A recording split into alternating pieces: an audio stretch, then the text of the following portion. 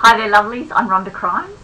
I'm a life and leadership coach supporting everyday people just like you to reflect and rework your everyday stories so you can step into the everyday leadership of your families and communities and create compelling, meaningful and fruitful lives every day. And today, let's talk about the neutral universe. Over the past couple of months, I've been talking to you about some principles for conscious living that I learned many years ago from Bill Harris of the Centrepoint Research Institute. And I have to say, when I first heard them, it was pretty confronting. He was telling me that I was creating all the pain and suffering I was experiencing. Fortunately, I have a pretty huge curiosity compulsion, so I continued to listen over and over to all of what he said. Now, I'm imagining for many of you, a lot of what I've shared has been confronting for you too. But I hope you can keep your curiosity caps on for a while longer and follow me, because this last one can take a bit to get your head around. Well, it did for me anyway. Bill shared from Swami Satyananda, a popular guru from India in the 70s. Life is meaningless energy, going nowhere for no reason. Bill went on to say that this is often misinterpreted to mean that nothing matters and there is no meaning. But that's not the case. What is being said is that actually everything in our world, yours and mine, has meaning and significance. But we are giving that meaning and significance. You might have learned it unconsciously, or someone else has told you and you've made it true within your own internal map of reality as you've grown.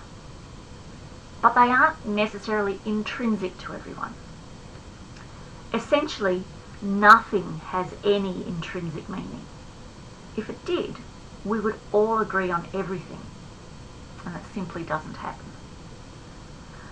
So the good news from all of this is that you can assign any meaning you want to any experience. Once you put that meaning on it, it has that meaning for you. Let me give you an example. I choose to believe that my dad, who died in 2006, is still energetically in my life.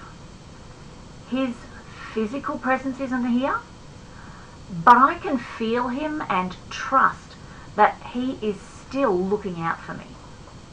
In fact, I also believe he confirms this by placing feathers in my path to remind me.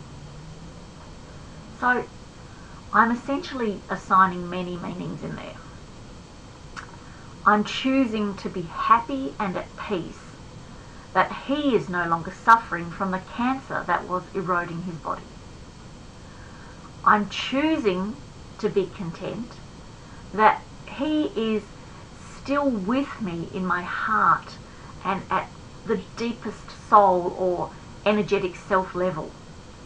And I'm assigning significance to the feathers I've come across to remind me of him. Now, does everyone believe that? Hell no.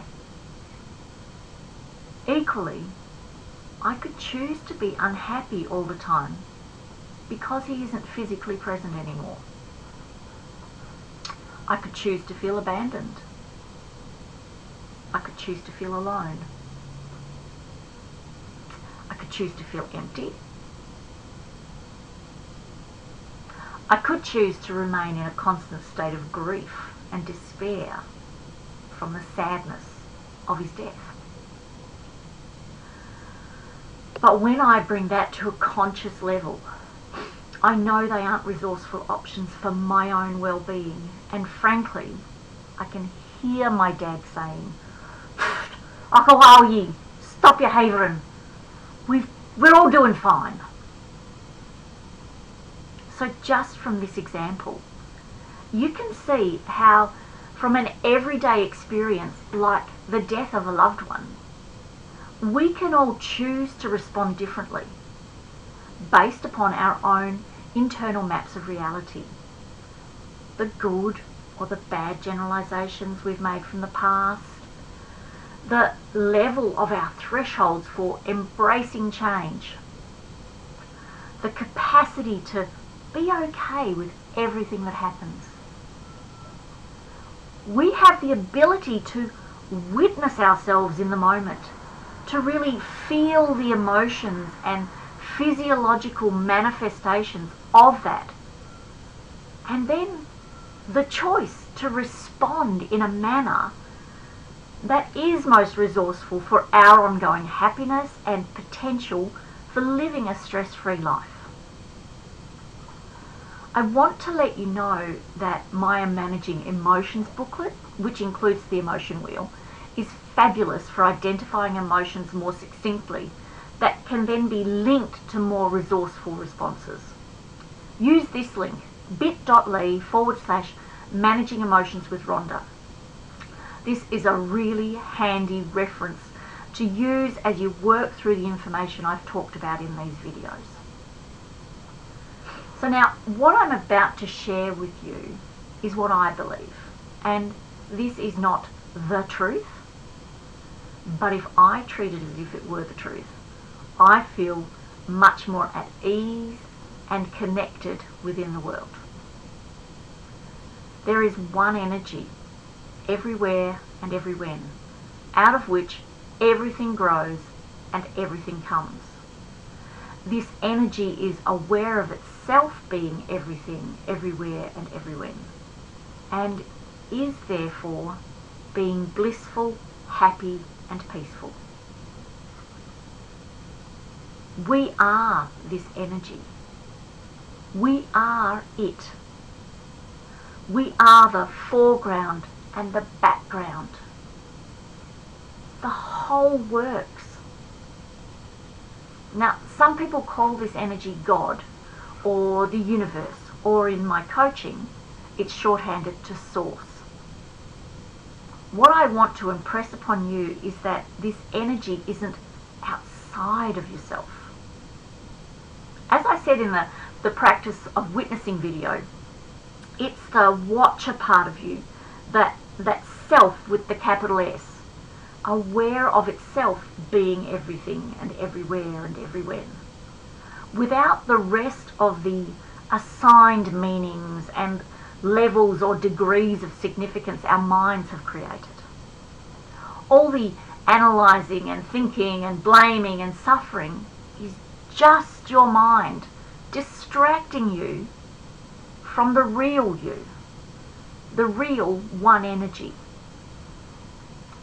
Instead of thinking in a binary manner, bad and good, sad, happy, empty or full, I invite you to consider an alternative viewpoint, because all of these things are the same, like two sides of a coin, heads or tails.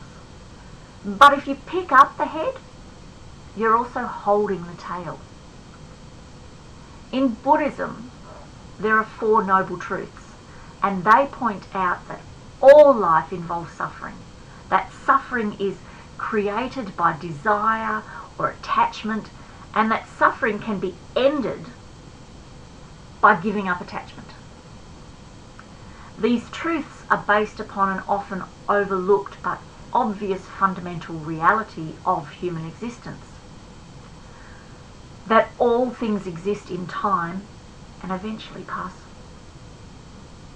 When you aren't getting what you want, or maybe getting what you don't want, there is a degree of suffering. But it is equally true that getting what you want also involves suffering. Why is that? Because as with everything else, what you want is temporary. You want to eat that yummy fatty cake, but then it'll be finished. You love to snuggle with your baby, but it will grow up to be a teenager. You're on a fabulous holiday, but it'll be over in the blink of an eye. You're alive now, but someday you will die. It's like when I'm reading a really good book, I've become so intimately familiar with the characters,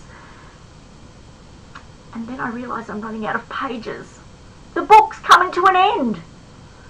Suddenly, all the joy and rapture is clouded by the doom of the impending final page and the discomfort that I won't be part of this story anymore. The fact is, being overly attached to particular outcomes, like a book lasting forever, a kitten never growing up, or our loved ones never leaving us, causes pain and suffering. But also, interestingly, through our cultural conditioning, we're taught to believe that certain emotions are connected to specific events or experiences. It's found everywhere. Children are happy playing with birthday toys. A family is united in their love and humour over shared celebratory meals. The young couple standing in front of their new home are in love. These are examples of centralised meaning, and I'm sure you'll recognise that marketing companies and advertisers use them fully to make their messages really stick to your emotions. So they're really powerful. However, as individuals, I encourage you to bring more conscious awareness to the moment. So just recently, my immediate family was talking about Christmas.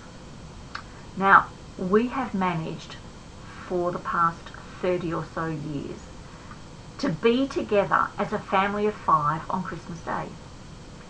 And I would intensely prefer it to be that way. But I know that my children are adults now and that they have independent lives that involve other people that they care deeply for, or there are other experiences or adventures that are only available during certain leave and weather opportunities. So I'm unattached to us being together only on the 25th of December. Does that mean I won't do all I can to make it happen, or be absolutely overjoyed if we can pull it off for another year? No, definitely not. But equally, I won't be in a state of misery or resentment if it doesn't happen. I know I can choose my response so that whatever happens at Christmas time in this very unusual year that is 2020, I'll be okay with it. And I will still feel loved by my family, and I will still love them unconditionally.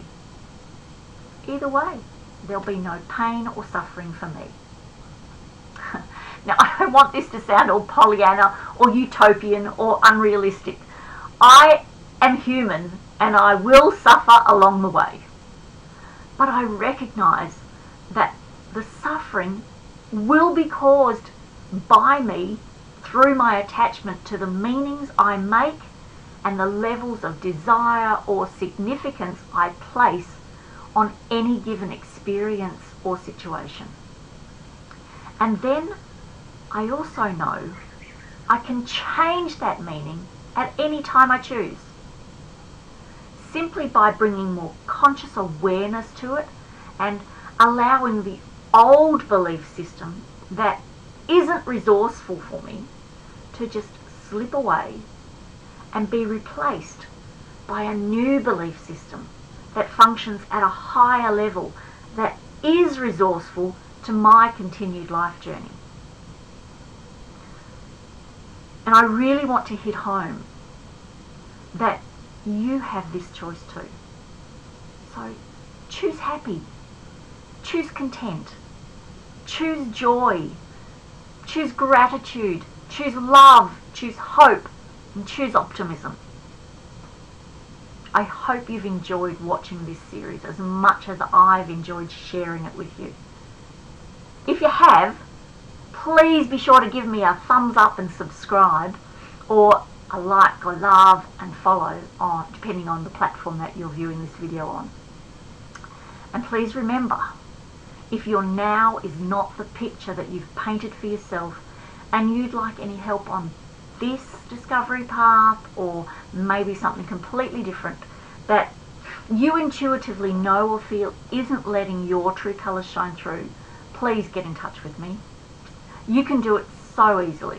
Leave me a comment, send me a private message, drop me an email, or pop over to my Calendly online diary using the link I've provided, and we can set up an obligation-free curiosity call and see if we're a really good fit for each other. Much love, until next time.